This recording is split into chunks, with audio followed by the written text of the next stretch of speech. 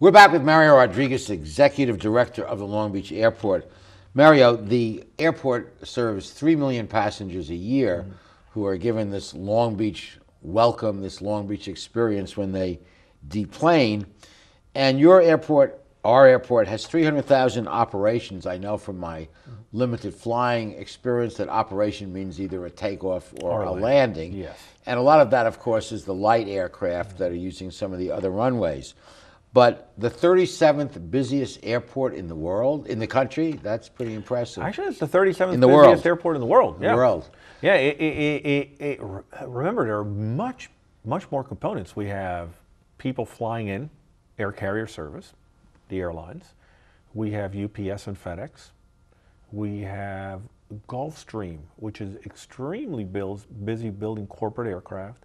We have fixed-based operators with general aviation aircraft, a smaller type of aircraft, and it's a very, very, very busy airport as airports go. And we have that huge C-47. C-17. C-17 that yes. comes in. To me, it's amazing that that thing flies. It's so slow when it's landing, it's like floating like a blimp. Well, it just goes to show if you put enough power on an aircraft, it usually will fly. Well, let's get back to being voted one of the top 10 airports in the world. How in the world did they find us and have that kind of support?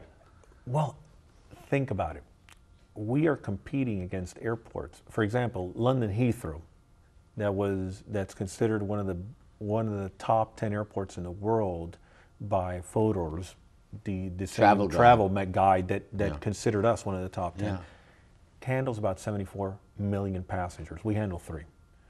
They also put in the airport in Amman, Jordan, which is beautiful. They've spent an inordinate amount of money. A lot more than we did. Actually, yeah, it's kind of a gross amount of money on building this. A lot more than we do. And it goes to show that bricks and mortars are bricks and mortars. What makes a difference are the people that work at our airport. That really is what makes a difference, where you're being greeted by our personnel. People are assisting you. And that's part of the reason we won, because of the people working at the airport. Exactly. Not just the good design. It's all brick. The design is beautiful. Yeah. The design is beautiful. But there are airports that have spent a lot more money and have iconic terminals. Yes. And they don't win. And they don't win because they don't have the personnel that we do. We have a wonderful team. So the judges actually visit these airports absolutely. and experience what a passenger experiences. And experience what a passenger experience. Experience our personnel helping them, guiding them. Anything they need, we help them. We help them with their luggage if they need. Now, a lot of people may not fully realize this, but the airports are a very substantial economic generator for the region. Oh, it's huge. It's huge. I believe the data point is that if you add up all the direct and indirect employment that the airport generates, it's about 9% of all employment in the city of Long Beach. And $11 billion for the regional economy. That's a big number. It is a huge number. There's a lot of people who work at the airport. There's a lot of people that locate in Long Beach because of the airport, because of the fact that you could move back and forth. Let's face it, nowadays, like it or not, aviation is part of our makeup.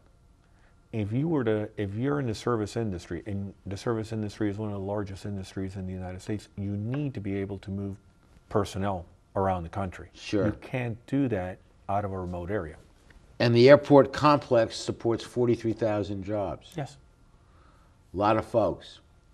Well, we hate to think of you as leaving us, but you've left your mark like the Lone Ranger with the silver bullet, and you're on to Indianapolis, which is more than a speedway, clearly. Oh, it's a lot more than a speedway, and I'm going to take a little bit of Long Beach with me.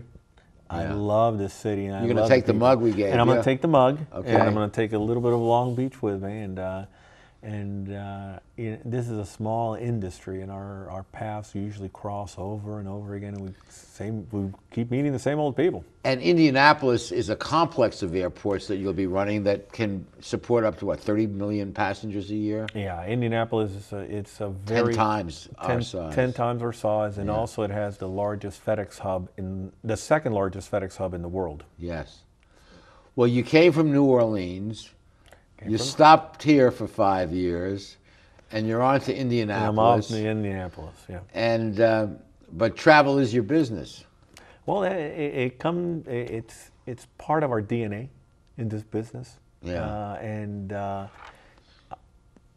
And on to different challenges. But I love the city of Long Beach. Tell us what you love about the city as you get ready to pack and depart, and you're going to start looking back. And what do you think you'll miss most? The people. That's simple, Art. It's all about the people. And people might think it's the weather. It's not. You know, I love the weather, but I've lived all over the United States, and actually I lived all over the world. At one time I lived in Hong Kong, I lived in Kuwait, and this is the best weather in the world, but it also has the best people in the world. Yeah. And the people are the ones that I'm gonna miss. And there's a sense of community in Long Beach. It's been accurately described, at least in my mind, as the biggest small town in America. And people act that way, and it's a positive thing. The people still have community, they're bonded. It's not a transient community, it's a very strong community with very strong roots. And I was speaking to some friends who live up in Santa Monica. I didn't realize that the traffic nightmare that is obvious in West LA extends as far out as Santa Monica. And this friend was describing how a 5-minute trip from his home to his dry cleaner at the wrong time of day is a 20-minute trip. Traffic is really squeezing these folks. Yeah. But you don't feel it here in Long Beach. The traffic is pretty good in Long Beach. It sure is. And I live right in the city. I love the city, and it takes me maybe 15 minutes to get to work. Now, you originally were from Cuba, and how old were you when you left? Well, my parents were from Cuba. What's interesting is that I was born, I'm really a product of a revolution. I was born... Not the Revolutionary War. No, the Cuban Revolution. I was born in New York. My mother was she had a very interesting life. She was part of the Cuban Revolution. She was an attorney, and she left the Cuban Revolution and was accused. You don't leave a communist revolution just haphazardly. But she was young, and she was, I guess you could tell, she was inspired. So in order to protest that it wasn't going in the right direction, she resigned. And she was accused of anti-revolutionary acts. So at that point, they're about to shoot her. So she eventually leaves the country and makes it to New York. My dad, under similar circumstances, leaves Cuba and makes it to New York. So I was born in New York. They would have never met. Okay, we'll continue with this fascinating biographical discussion after these messages.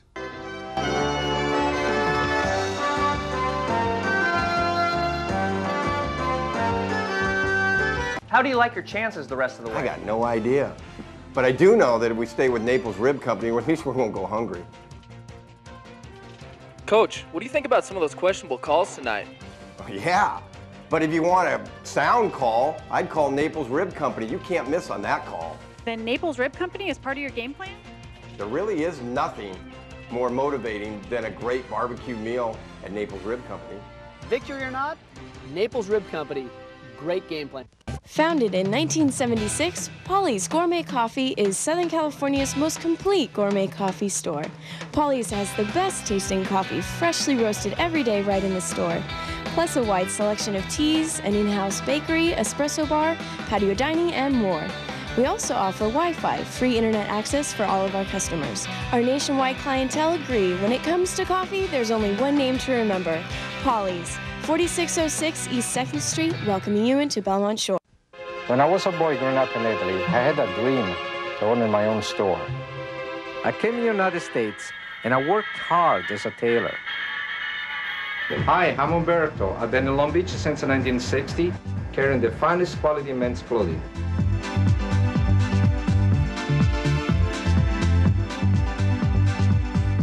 Italy's a long way away, but styles are just around the corner.